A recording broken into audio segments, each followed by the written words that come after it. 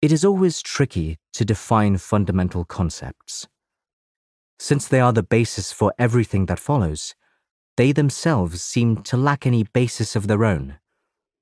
Physicists have a hard time defining matter and energy. Biologists have a hard time defining life. And philosophers have a hard time defining reality. Information is increasingly seen by many philosophers and biologists, and even by some physicists, as the most basic building block of reality, more elementary than matter and energy. No wonder that there are many disputes about how to define information and how it is related to the evolution of life or to basic ideas in physics such as entropy, the laws of thermodynamics, and the quantum uncertainty principle. This book will make no attempt to resolve or even explain these disputes, nor will it offer a universal definition of information applicable to physics, biology, and all other fields of knowledge. Since it is a work of history, which studies the past and future development of human societies, it will focus on the definition and role of information in history. In everyday usage, information is associated with human-made symbols like spoken or written words. Consider, for example, the story of Cher Ami and the Lost Battalion. In October 1918, when the American Expeditionary Forces was fighting to liberate northern France from the Germans, a battalion of more than 500 American soldiers was trapped behind enemy lines. American artillery, which was trying to provide them with cover fire, misidentified their location and dropped the barrage directly on them. The battalion's commander, Major Charles Whittlesey, urgently needed to inform headquarters of his true location, but no runner could break through the German line.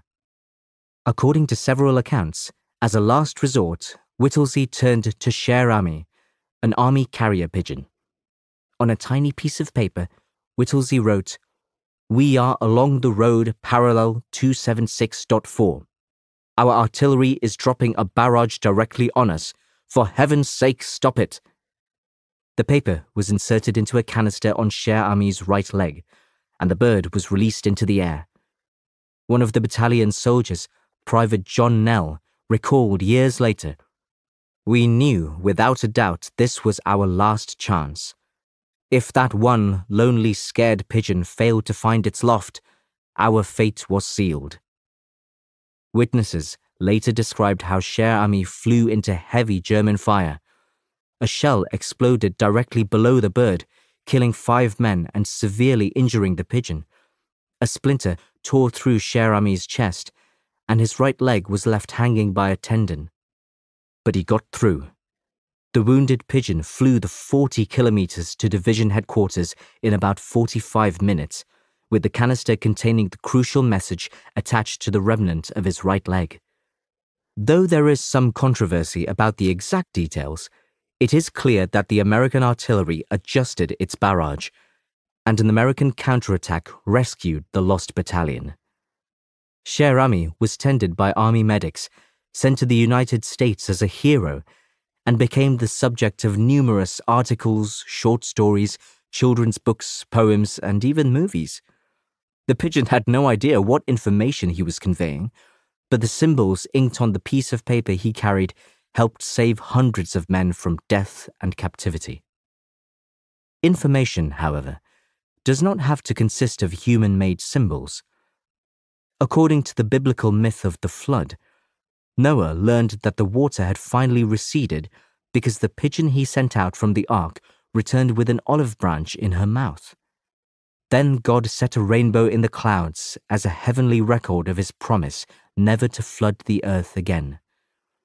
Pigeons, olive branches, and rainbows have since become iconic symbols of peace and tolerance. Objects that are even more remote than rainbows can also be information. For astronomers, the shape and movement of galaxies constitute crucial information about the history of the universe. For navigators, the North Star indicates which way is north. For astrologers, the stars are a cosmic script, conveying information about the future of individual humans and entire societies.